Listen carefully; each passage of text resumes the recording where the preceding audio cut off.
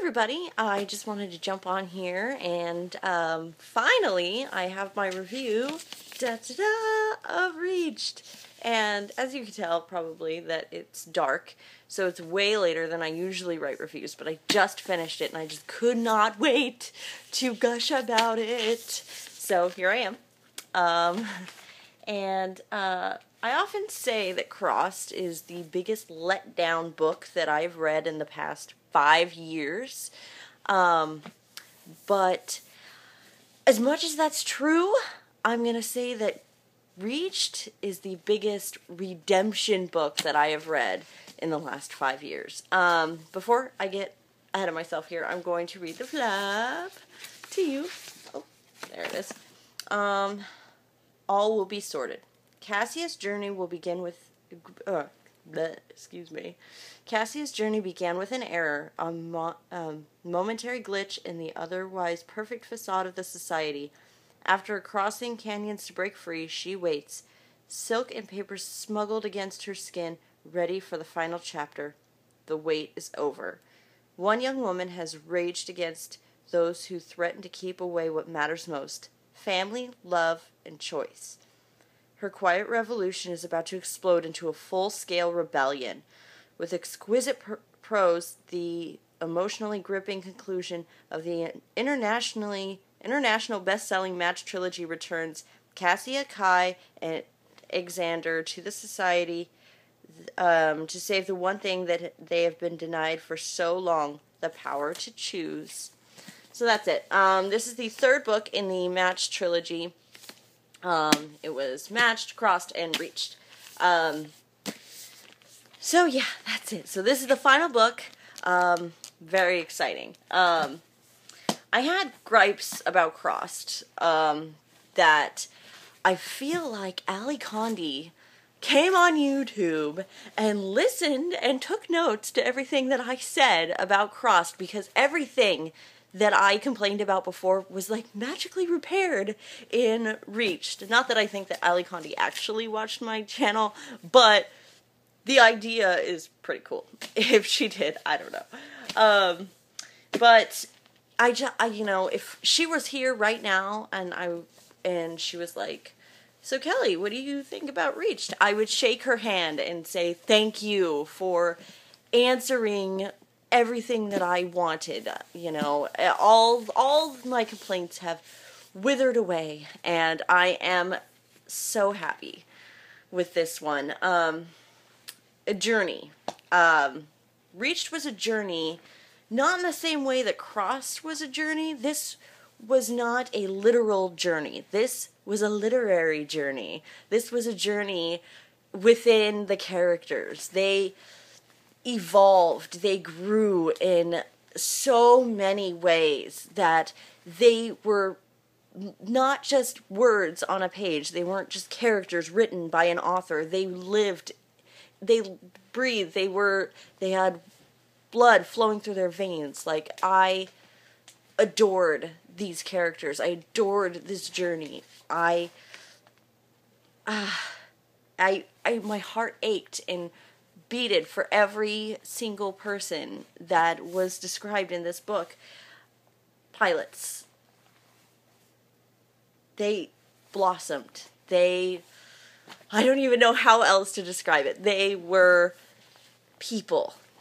And that is not easy to write. Like, I mean, there were times that I was just like, come on, why are you thinking that?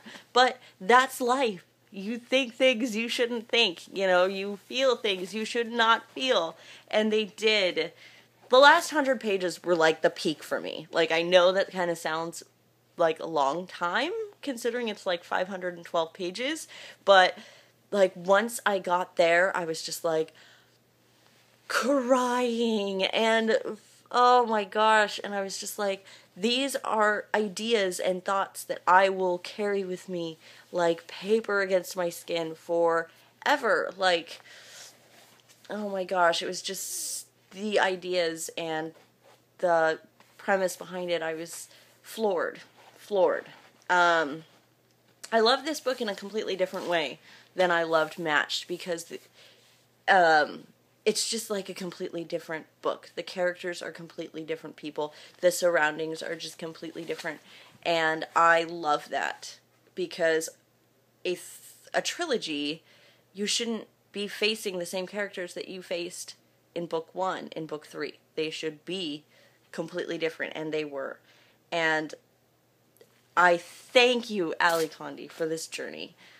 It was incredible. And, you know, even though Crossed was, I will still say, the biggest letdown ever, it was totally, all is forgiven. And I thank you, Ally Condie, for such a great series. It was awesome. And I actually wrote a poem that if you don't want to hear, then you can just shut it off. But because of things that happen in the book, I felt drawn to write a poem. Like, this isn't like a fan fiction poem. This isn't like if I were Cassia or if I lived in their world, what I would write. This is just a poem that I wrote. And if you've read Reached, maybe you appreciate why I feel the need to come on here and share it. So here it is, and I'm really nervous because I never share my poetry, so here it goes. My mind whirls with many thoughts. They swirl around me. Living, breathing, longing, I live in every word. Those things are mine. They cannot take them. They cannot make them go. My words are my strength, quiet, intangible, secrets to myself. Take my belongings, my life, my world, but you cannot have my dreams. You cannot have my thoughts. They are mine to keep. That's it. I hope that wasn't too terrible, but yeah. I also kind of, because of all the poetry that's in the Match series, I wanted to find I was kind of unsuccessful. I've been on and off looking for this poem for, like, ever since high school and the Transcendentalists, like, when I learned that in 9th grade. There was a poem that we read, sorry, this video is crazy long, but there was a poem we read in class that always kind of stuck with me, and I've been trying to track it down ever since, and I think I actually found the book that it's from, but I can't get it in the store, so I'm gonna have to order it and hope that that is the one that I wanted.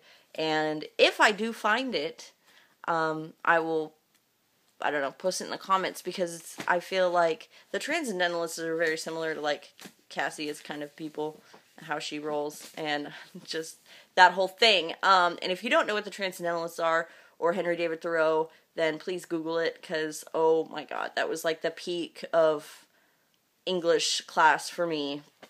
Anyway, now this is getting into weird, personal stuff, so I'm gonna let you go. And I love you all, and thank you for watching. Thank you so much for watching. And let me know what you thought of the whole Match series, or just Reached, or whatever. Let me know. And I know I'm probably going to get totally harassed for calling her Cassia, because I guess it's supposed to be like Cassia or something. But when I read it, I read Cassia. Sorry. That's just me. But thank you for watching, and I think I'm going to read Perks of Being Wallflower next, because I have it on my phone to read right now, so I'll probably do that. But I love you all. Thank you so much for watching. I know this video is so long, but I really appreciate your patience. And write in the comments below anything that you want to say, and I'll be happy to read them. And thank you very much, and I'll talk to you later. Bye!